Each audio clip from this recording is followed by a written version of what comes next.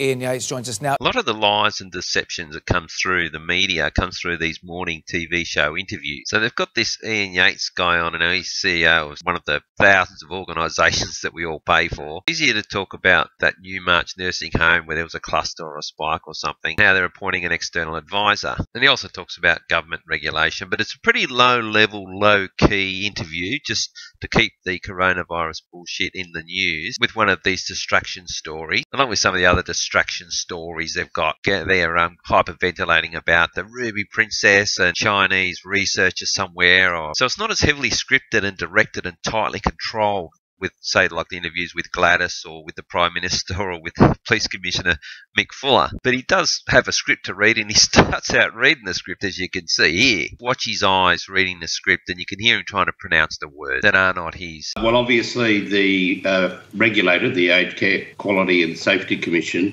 has come to the conclusion that this would be of assistance to Anglicare in moving Newmarch on in a more positive way. But let me just say that the way that we really protect our aged care consumers in Australia. He's struggling with words, his eyes are darting about as he's trying to read them. He's one of their less refined readers of these bullshit scripts. I mean, who calls someone in aged care a consumer? And unlike what we're now hearing from overseas, where in fact it appears that in some cases many of the deaths weren't from the virus. I think with some of these lower level interviews, they think, look, there's not too much damage can be done. Just read the script, let him ad lib, and then, wrap it up. So while he's still sort of looking down at where he was before, his eyes don't seem to be darting around as much reading, and he's certainly not stumbling over words. They're coming out very clear and concise now.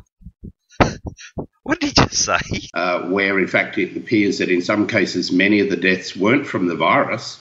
Oh, he had a bit of a confident sort of head flick to the side. He wasn't doing that earlier on, and sort of stumbled to somewhere there. I'm not sure.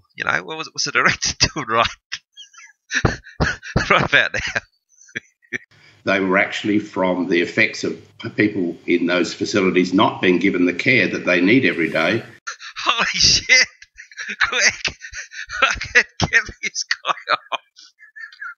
These are many of the reasons for deaths. We're not seeing that in Australia. But it is about maintaining staff regime. It's also about, and this is a vexed issue, it's about maintaining... Right. There's David Campbell. Yeah, right.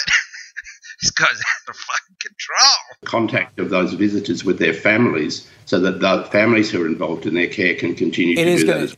Ian, I'm going to have to leave it there because we're almost out of time. But you cut him off because you're almost out of time. Well, you only cut him off when you're out of time. If you're almost out of time, let him keep going. See, that slight delay, they can't just cut him straight off because, they need to bring the next segment forward to keep the continuity. Thank you for your time this morning, but it is a complicated issue and I'm not sure it's going to go away very, very soon. So thank you so much. Yeah, thank you. Look at that fucking sellout puts David Campbell. He's pissed off. They know this guy fucking hoodwinked him. That's the last time Ian Yates will ever be on morning television again. Well, the virus is killing everyone who died of something else.